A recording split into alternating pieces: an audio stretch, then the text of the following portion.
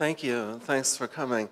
And if anybody wants to join the Society of King Charles I, King and Martyr, talk with me afterwards, please. I've been trying to get St. Olaf to actually do a great ceremony on the anniversary of his death, but I won't take up any time on that. We thought, Steve and I, speaking about Jesus Christ, that might be somebody that might be relevant for Christian philosophy. So what I thought I would do is highlight a kind of 7 features of that stem out of a meditation on Jesus Christ as represented in Christian faith. That's meditation as in Descartes without the evil demon, and no yoga, but maybe we'll do some deep breathing, I hope.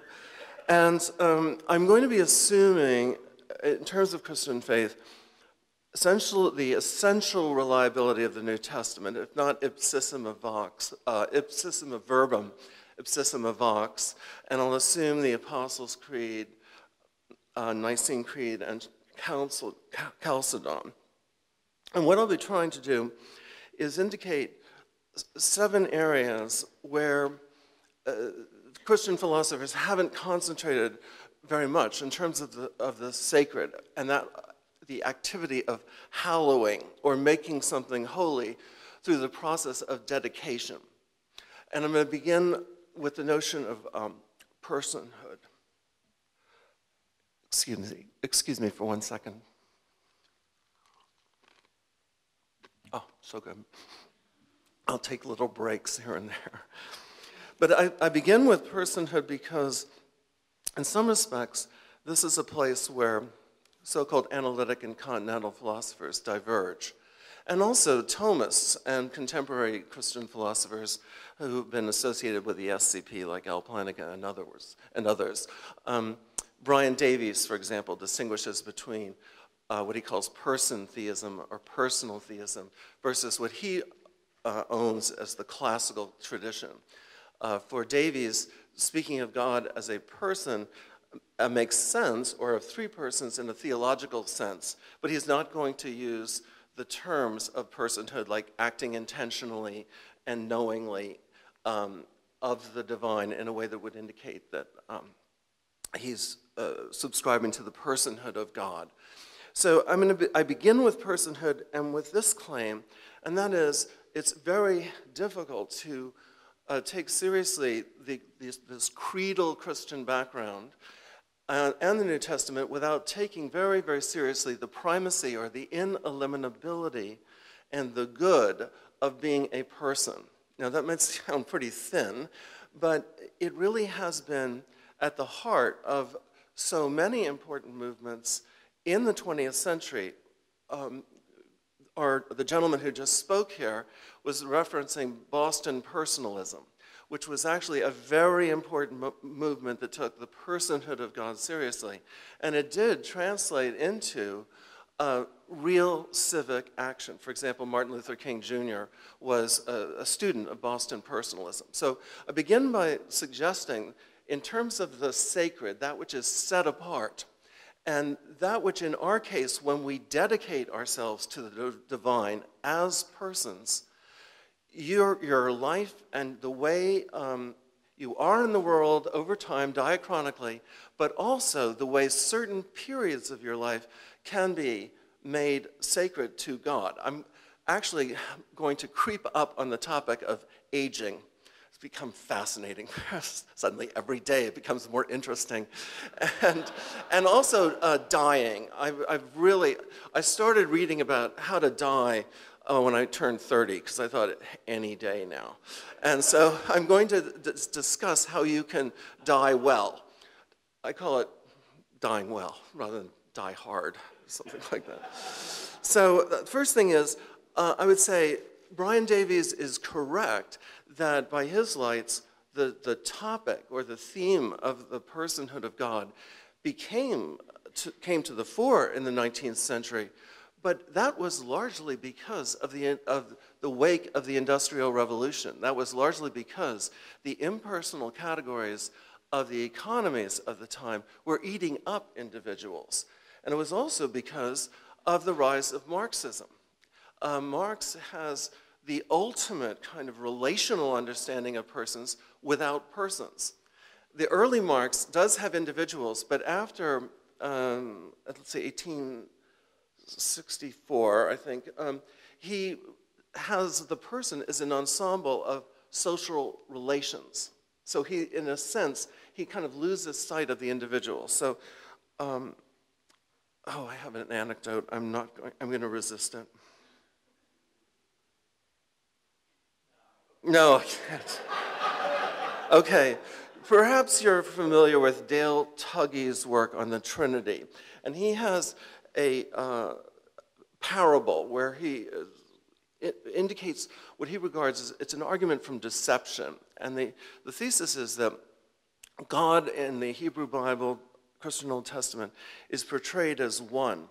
And yet, when it becomes revealed that God is three, this is a real betrayal. And he has a story about Annie, who is assisted by Frank, whom she never sees, but it actually consists of three individual people who actually call themselves just one person. So she feels very betrayed. And my students this term, about 12 of them got together, and they blended all their faces into this one person.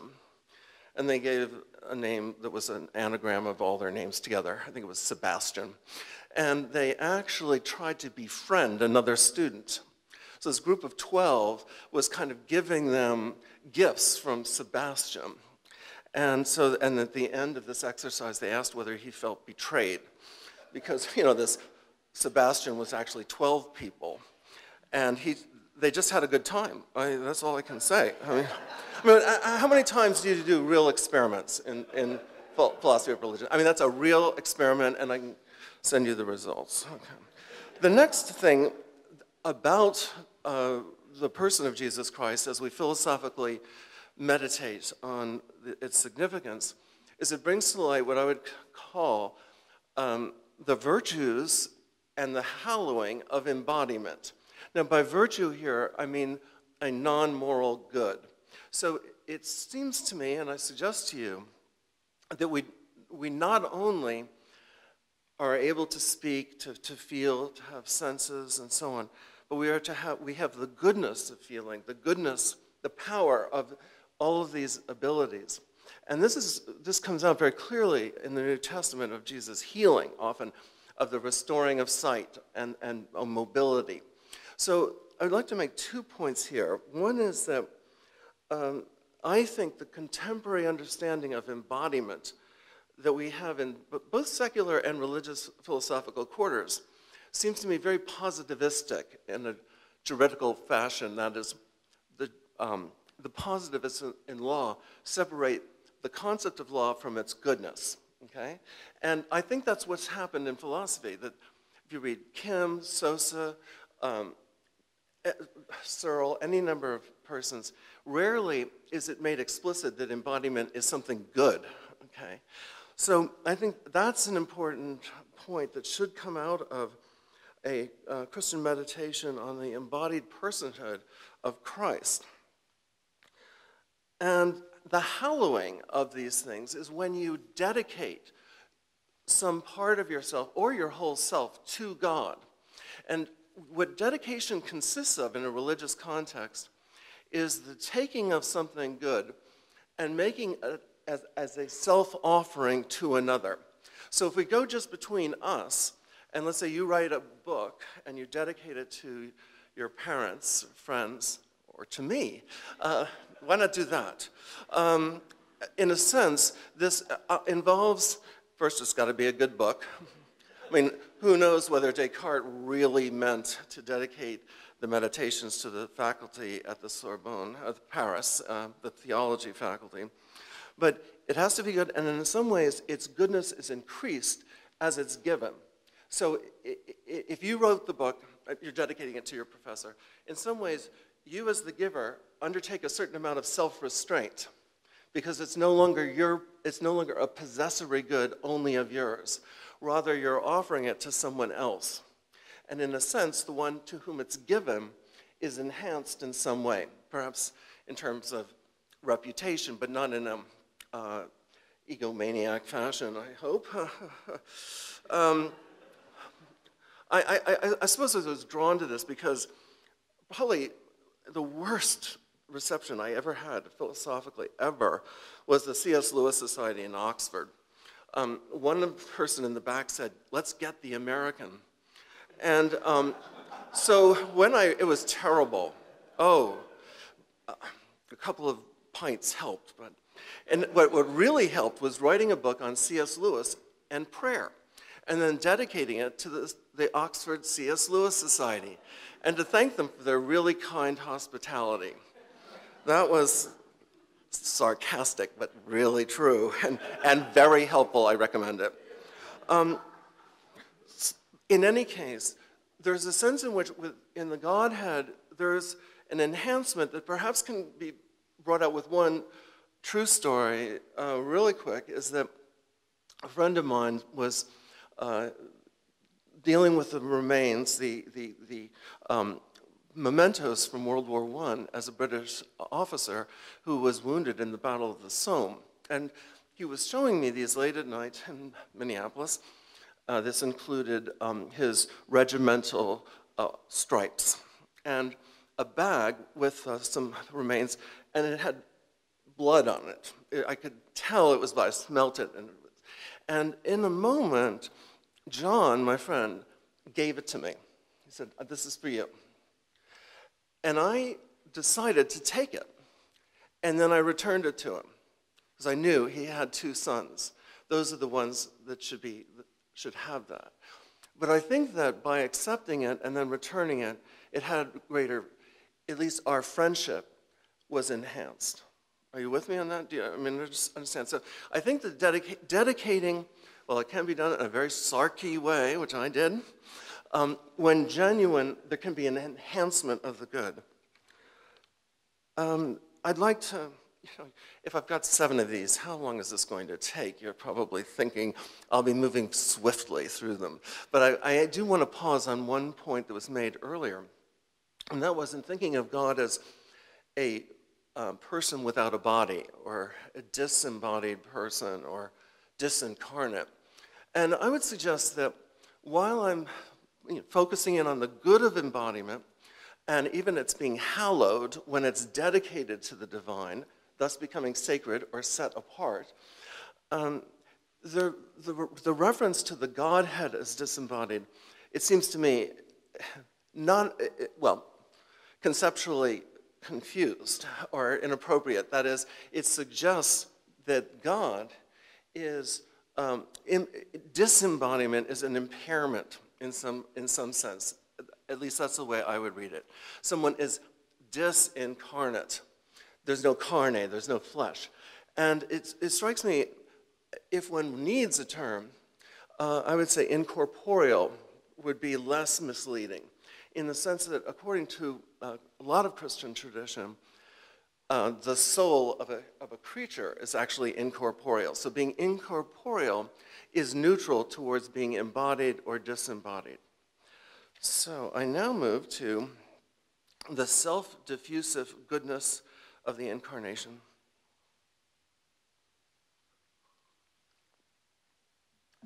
I've decided to skip it. What I do have, however, is a massive handout. And John has them, but don't distribute it yet, that if I'm still alive, he's instructed to pass it out to everybody. Will there be a development of an objection to the incarnation because it is, well, maybe I should read the objection. And then that might motivate you to read the response. Yeah, okay, this is the objection from Freya Matthews. Quote, well, she's developing an objection against Judaism, but it would work equally well against Christianity. So she's thinking about Judaism and God in theology in terms of a family. Think of an analogous situation in a family. A father overwhelms his firstborn with love and insists on pain of obliteration, that his love is returned. Other children are born into the family, and the father is much more easygoing with them, inviting them into his affections rather than co-opting them, as he did the firstborn. But he maintains an especially intense and special relationship with the firstborn. And how would the other children not feel like second-class children and be given over to envy and jealousy and so on? What I've sought to do is to give a different parable that would indicate more appropriately a Christian understanding of the incarnation or a Jewish understanding of God's chosen people. And in a sense, maybe building on some of the terminology I'm trying to invite here, namely the terminology of hallowing, that is making holy through dedication. There's a sense in which the incarnation can be understood as God in Christ. I'm not an adoptionist, making a self-offering, but this also reflects the self-offering of the Godhead as dedicated in a self-diffusive way towards bringing the good of the incarnation to others. Okay? So it's not so much that we should picture in the Christian theological narrative the idea that we are only envious and jealous until we came across the Hebrew people and suddenly, oh my heavens, they have an exclusive relationship with Yahweh. No. Rather, I think a more accurate kind of tapestry or thought experiment would be we are in envy and jealousy and so on, and then what you have is something like the teachings of the Hebrew people and the revelation of God as self-offering. This actually anticipates my fifth point, and I think I'm going to then make this now. And that is that the revelation, as understood in quote, the Old Testament, is actually almost always, it seems to me, understood in terms of biblical writers and subsequent Jewish tradition as God working through the least likely means in terms of reaching the world. So it's not as though, from a secular point of view, the history of Israel compared to Egypt and the Hittites and the Assyrians and the Babylonians, the Persians, it's a blip on the screen. And in the revelation of God, you have God revealed through a burning bush, this insignificant plant. And there's a sense in which, strewn through salvation history in the Christian narrative, is an affirmation that God often works through the younger brother and through the what is the word I want? The barren female. That is, it's the woman who is not coming forth with children who's then blessed. Sarah is blessed in old age. Cain and Abel, who was the bad one? Was it the older brother? I think so. Jacob and Esau. Joseph and his brothers. David was the younger brother. Solomon was the younger brother. It's often in salvation history, it's understood that God works through these not arrogant ways of this is the one, but rather it's a matter of the world, as it were, denigrating certain people, become marginalized. And then the Christian teaching is that those are the ones that God chose to reveal and to kind of unmask the appalling nature of irascible power, imperial power. Now, I'm going to tie this in with the notion of also making sacred. Another thing we can learn about philosophically, I think, from meditating on the person of Jesus Christ, is the good or virtue of birth, ancestral, hereditary, and family, but each of those have to be subordinate to fidelity. And any concept of the good of birth has to also be accompanied by the good of adoption. I think that Christianity, of all religions, should have the highest view of adoption of any of the faiths. So first I begin with birth. So we do not have, in matters of theophanies or epiphanies or manifestations of Krishna, when you have an avatar, it's not the case in, say, the Bhagavad Gita that Krishna had a birth, that he's going to die, that he's flesh and blood, that he can bleed, and so on. So it seems to me that Christianity fundamentally in the birth narratives affirms the goodness of biological birth. Jesus' genealogy is represented twice in the New Testament.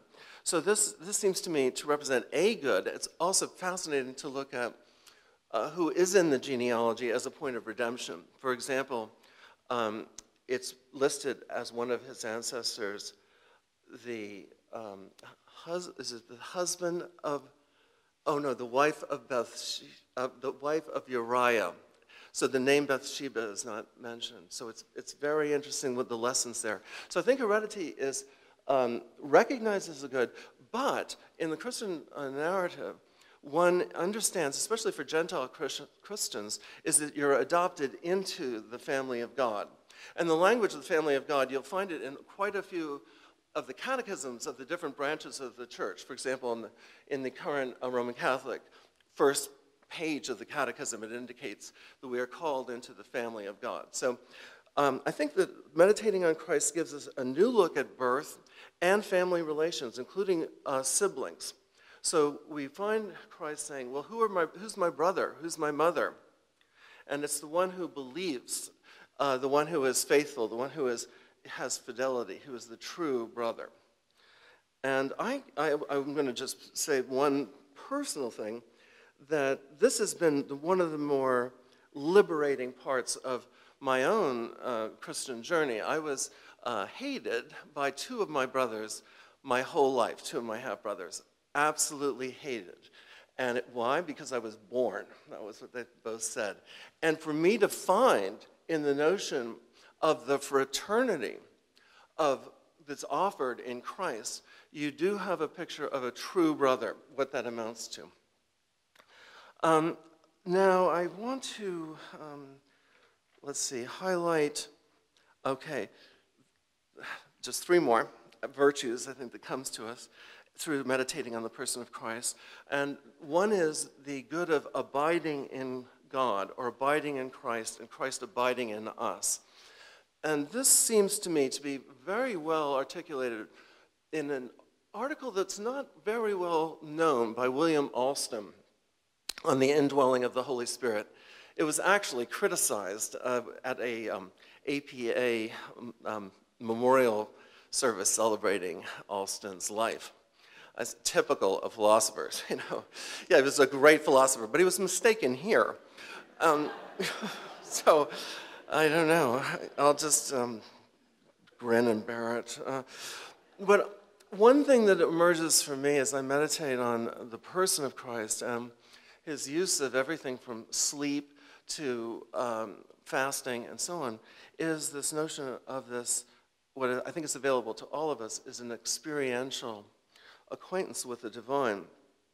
And this being a celebration and part of Alvin Plantinga's work, I thought I would suggest the way Al and Thomas Nagel are so close in many respects.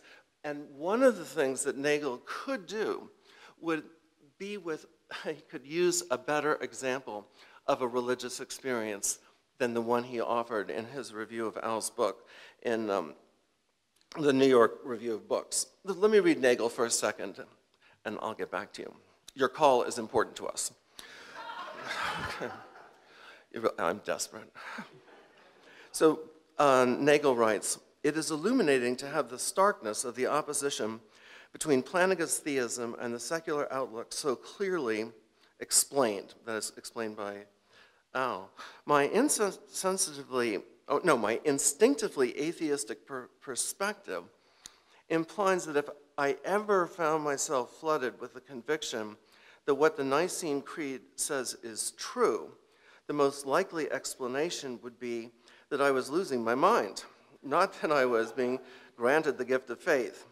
From Plantinga's point of view, by contrast, I suffer from some kind of spiritual blindness from whom I am unwilling to be cured. This is a huge epistemological gulf, and it cannot be overcome by cooperative employment of cognitive faculties.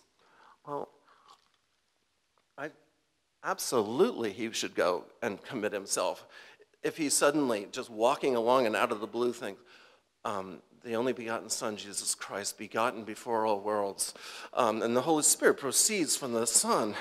And the Father, who together with the Father and the Son, is worshipped and glorified. He has spoken through the prophets.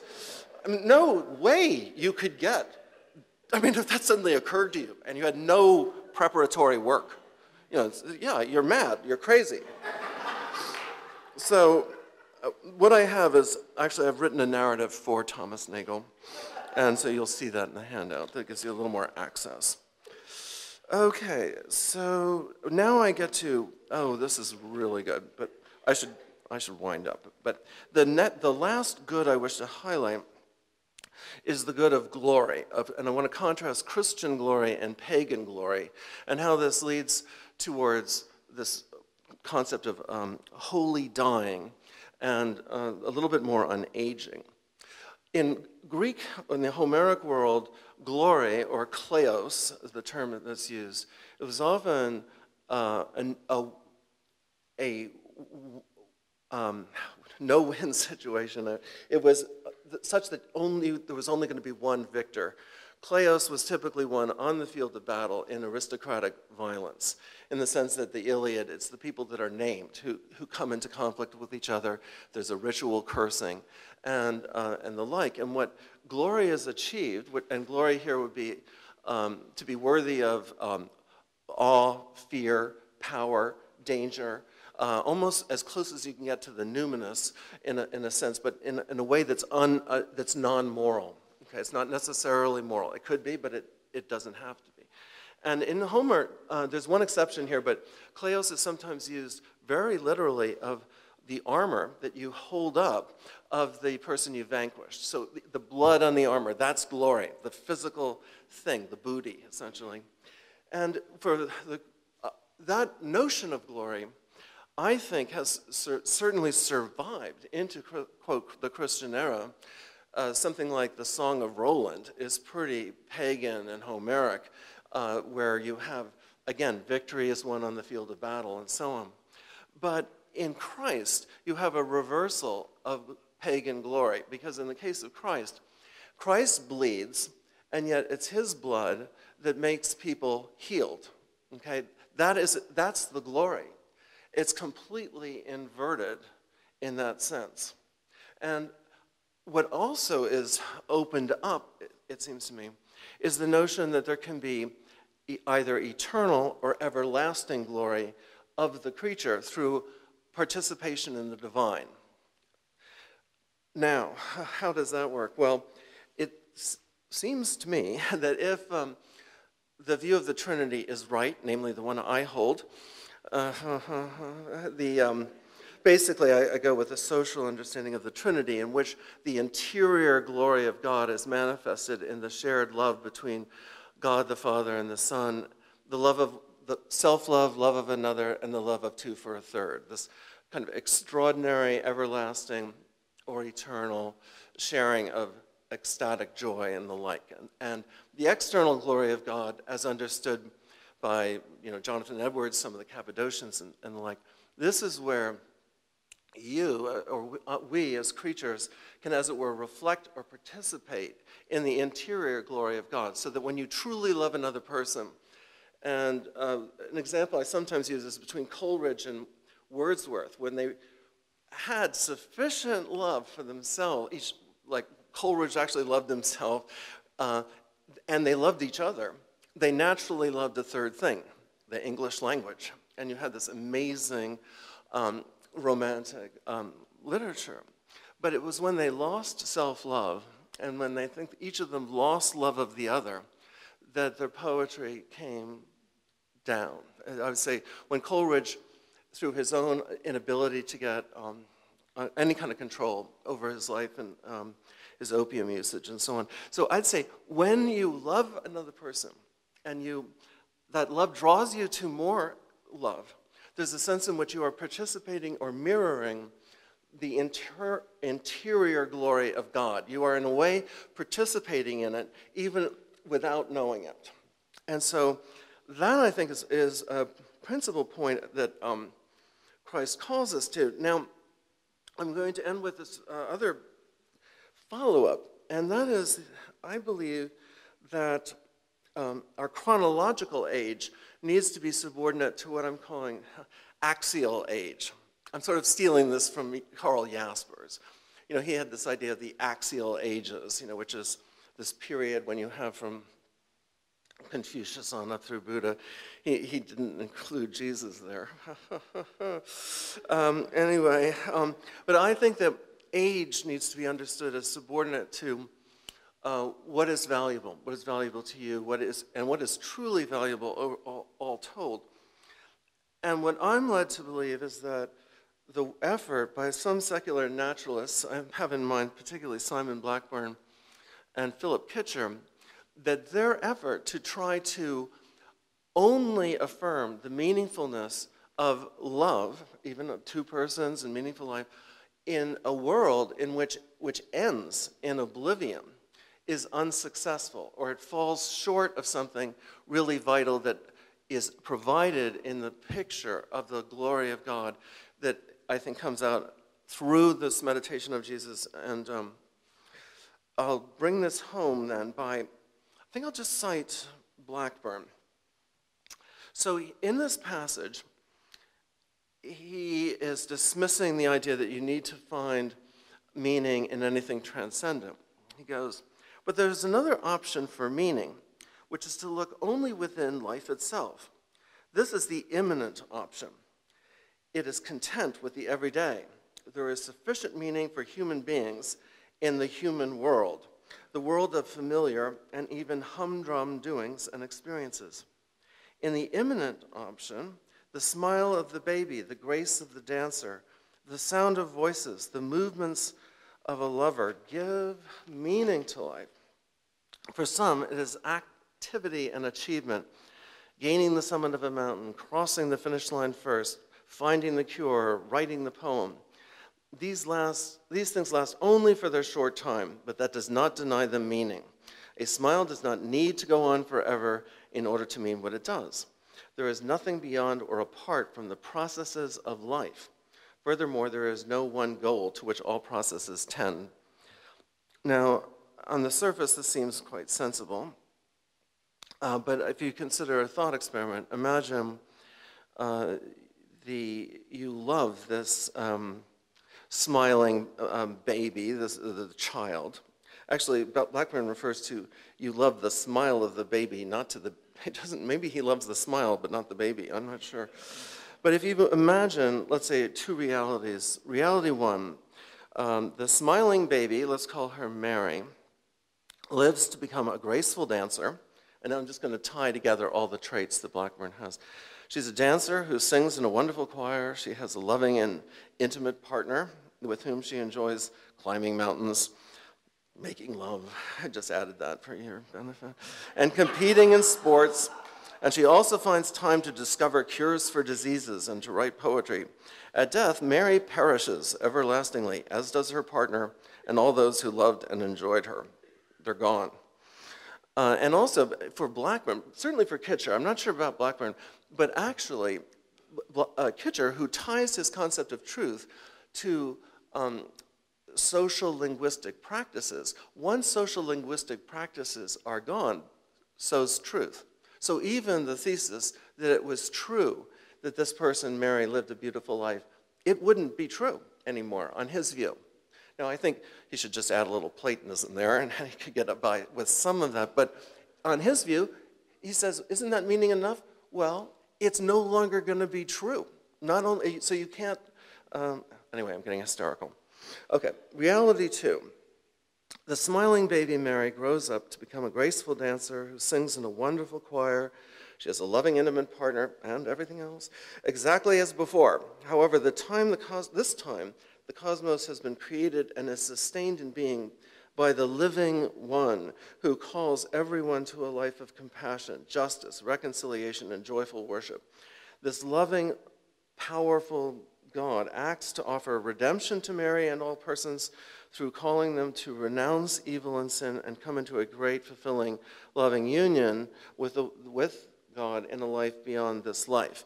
Now, if you believe that that's metaphysically preposterous, then even perhaps wishing it were true would be futile.